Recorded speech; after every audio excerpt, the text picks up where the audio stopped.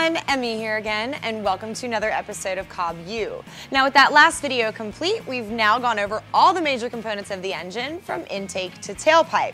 Now throughout this series, I've constantly emphasized that anytime you're going to be swapping out parts, you need to make sure that you flash the appropriate tune to take advantage of those new parts, but also more importantly, to make sure that your engine runs correctly and safely. Now each tune is specifically designed for a part or combination of parts that were installed at the same time that that tune was flashed. Changing out those parts and trying to keep the same tune, well, that can lead to trouble, and that's also today's topic, using other parts than that tune was designed for. We get countless phone calls and emails each and every week with customers asking if they can use some random part with our COBB off-the-shelf maps. And the answer is usually no. Now this is going to be true for COBB tunes and custom-made tunes.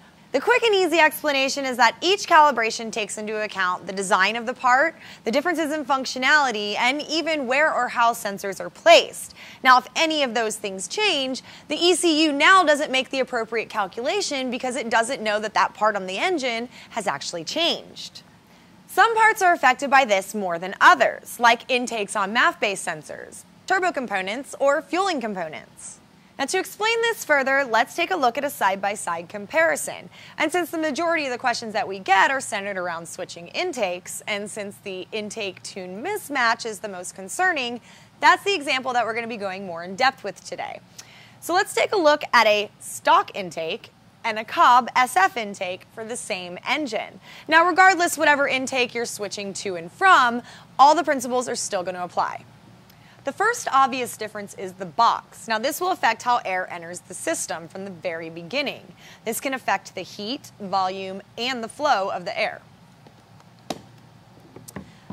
Next, you can see the two different filter types, panel and cone. The filter media itself is different too. Yes, even the density of the cotton gauze can affect the readout our sensor provides because a high flow filter allows more air to flow than the stock one. Next is the diameter and shape of the tubing. The stock and COBB tubes are similar in diameter, but the shape is very different.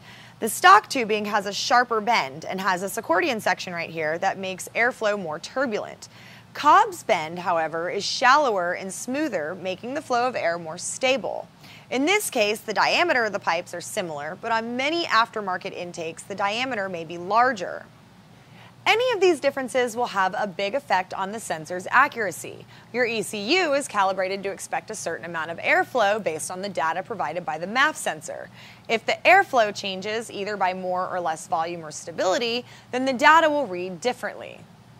If your tune was designed to use the data based on the way your stock intake flows air, and you've just installed an upgraded intake which flows air differently, well then your engine's going to run poorly because your ECU will make calculations based on the stock data. These variances can seem small on the surface, but even the slightest difference in parts and what the calibration calls for can cause poor performance or could damage your engine. So what kind of problems could you run into if you don't flash the appropriate tune? With turbo components, you can get zero benefit from the parts installed, poor performance, and underboost. There's also overboosting, which best case scenario, your ECU cuts off fuel and your engine is saved. Worst case scenario, you overboost and your engine goes...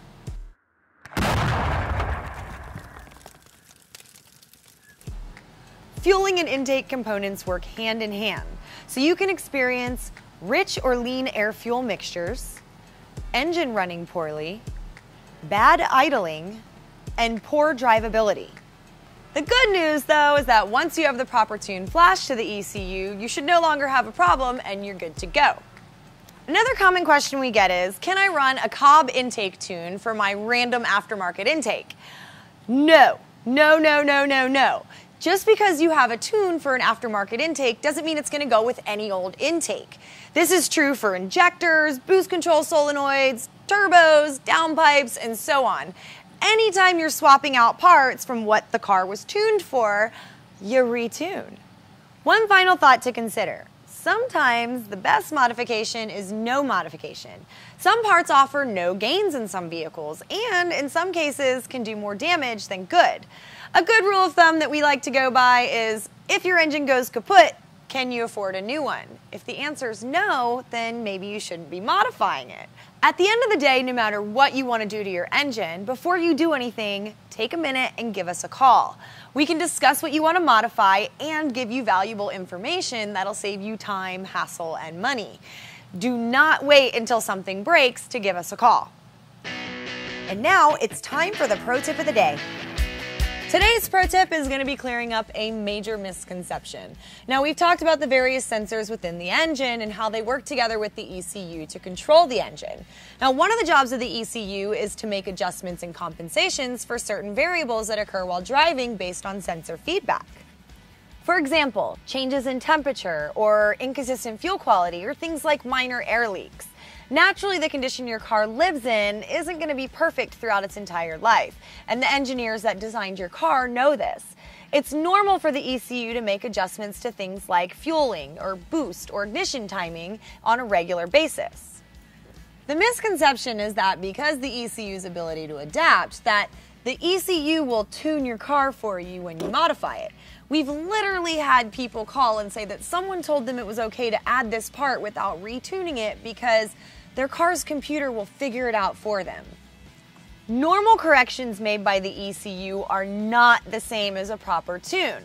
The analogy we like to use is that the incremental adjustments the ECU makes is like taking an Advil for a headache. You're not broken, you're just a little off. Now, if you snap your femur in half, that Advil isn't going to do anything. You're going to need surgery. That's the difference between the normal adjustments the ECU makes on a daily basis for dozens of variables it encounters versus a proper tune for a significant change you've made to your car. Ultimately, your ECU's ability to adapt is limited. It gives you enough protection in case something goes wrong all of a sudden, like a silicone coupler pops off or an injector fails. It can save your car just long enough for you to go get it diagnosed and get it fixed. But if you're taking away that margin of error because you're relying on the ECU to adjust for that modification you made without a proper tune, well, you're just skydiving without a chute. That's going to do it for this episode. In our next video, we're going to start exploring the other systems in the car, beginning with engine cooling. Thanks for joining us. Be sure to subscribe to our YouTube channel so you can check out future episodes.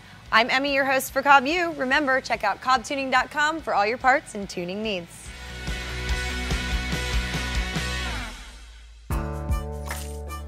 Do you like the storage solutions featured in our studio? Then visit sonictoolsusa.com to get more detailed product information.